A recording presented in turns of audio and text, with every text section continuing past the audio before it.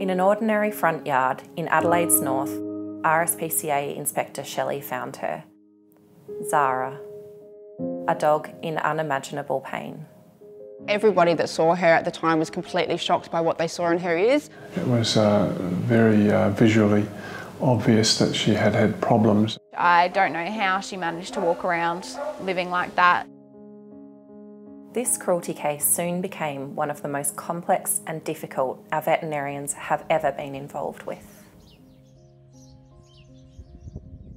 The RSPCA, this is Julie.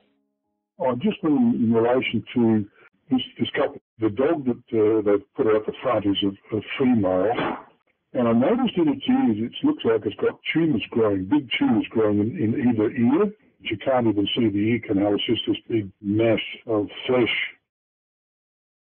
When I attended the address, I actually recognised Zara from a job that we'd had earlier. So it was particularly disappointing to find out several months later that nothing had been done. And for her to tell me that Zara was a member of her family and she cared for her deeply, to allow her to sit there in her front yard and see her on a daily basis, suffering, shaking her head with pus coming out of her ears, it really affected me. In my 38 years in practice, I struggle to recall any dog that's had such a significant inflammatory condition. She was also very thin and a pretty run-down condition as well. She underwent quite a few medical procedures to try and determine how safe it was to try and remove the masses, and it wasn't very easy to do at all. And as a result of these anaesthetics, we didn't really expect to find her pregnant. When we found out she was pregnant, we had to change everything. We had to stop all of her plans for recovery in terms of the operations on her ears.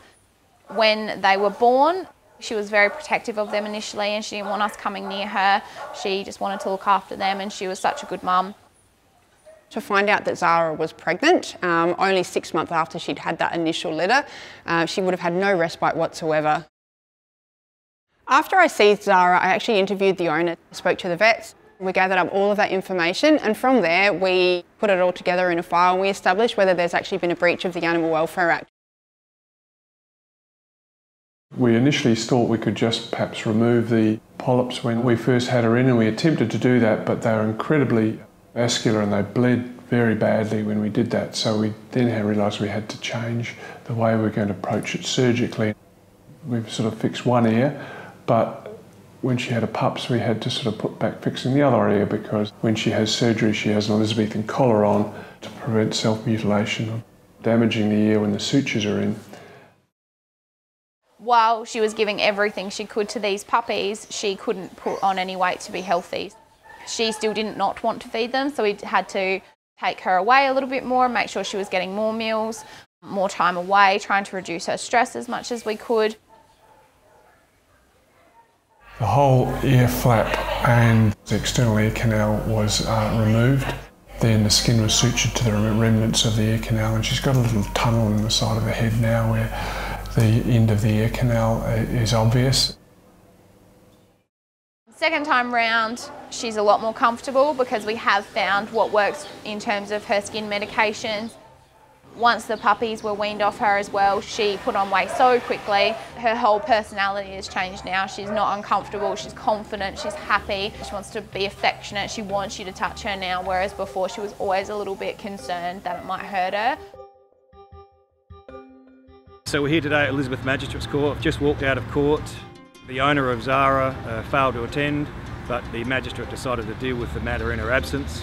The owner received a conviction, an $800 fine, and also, and most importantly, a prohibition order from owning animals in the future.